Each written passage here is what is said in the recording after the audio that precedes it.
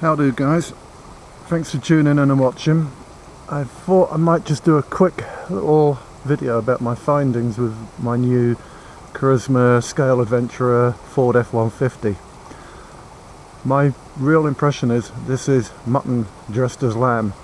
It's been around a long time, a lot of happy customers, but my findings when I unboxed it, the overall quality was pretty poor.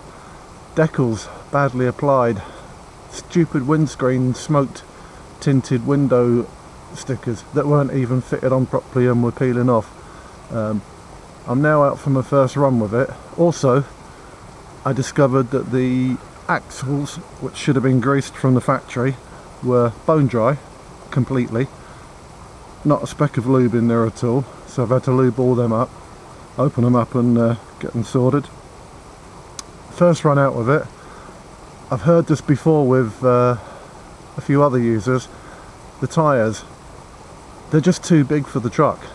The front ones, they catch and snag. When you're turning on a bit of a bank, they will literally dig into the wheel arch, and no, it sounds to me like the slipper clutch is kicking in when it does that. Poor design, much too big. I mean, what the hell are they doing, making a crawler or a monster truck with it?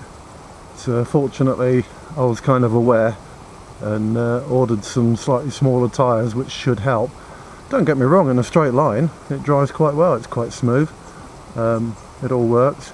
Another little issue, the chrome mirrors, which are part of the aesthetic appeal. There was no way to put them on without gluing them or something daft like that. I know a few people have done the elastic string mod. I didn't trust myself with a Dremel and just figured I'd end up with a big hole in my finger or a broken mirror. And I've actually managed, I'll show you, I'll just lift the camera, put some little rubber blocks on the inside. You might just see them there, kind of a reddy colour. Made a tiny hole for the pins and then pushed the rubber over. It'll do for now, but well, should you have to do this stuff? I don't know. It's a lovely truck, it just could have been better. Just kind of thinking if, I don't know, if FTX got hold of the rights to the body, they could make a better quality truck. But you live and learn. Anyway, thanks for watching. Have a look at the new Facebook group, which is the RC Trail Drivers UK. You'll find us on Facebook, I'll put a link in the video. Cheers, like and subscribe.